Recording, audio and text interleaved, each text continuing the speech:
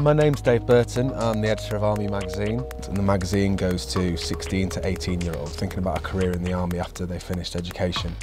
We'd never done it before, but we thought it'd be great to do a whole magazine that's essentially like a special. So it's a one-off and we'll do it all in the studio, so we'll get different bits of kit, different soldiers from different regiments, and photograph them all in the studio in a controlled environment. As a snapshot of the Army, teenagers who are interested in or thinking about joining can actually see just this range of opportunity that exists. Brilliant, that's some really lovely stuff there. Yeah. What I'd like to do now is come close. What I'll do is do you individually if that's possible. It's 3 very hard days' work, and we've achieved 3,500 photographs.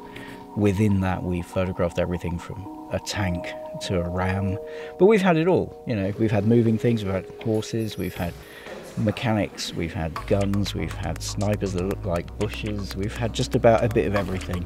So yeah, no, it has been a baptism of fire. I mean, that's the fantastic thing about having a good team. You know, I've got a great digital operator, Emma. That's, you know, the first thing. And secondly, 2 great assistants who can throw lights around the room and still make it look all right.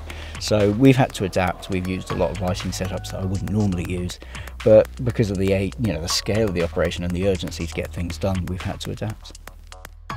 In terms of style, we have been asked to produce something quite gritty. We're using quite a graphic, hard light on these, with sort of a light coming around the sides of the face.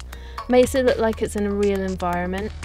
Logistically, it's been quite interesting. We've had to hire in a lot of gear. We've had 14 Profoto heads, 10 strips and softboxes. We've had the Breeze, which is an amazing, beautiful light. We had 2 of those running, a 77 and 220. Camera-wise, we've had 2 Hasselblads running. We've had an H3D 50 and an H3D 39.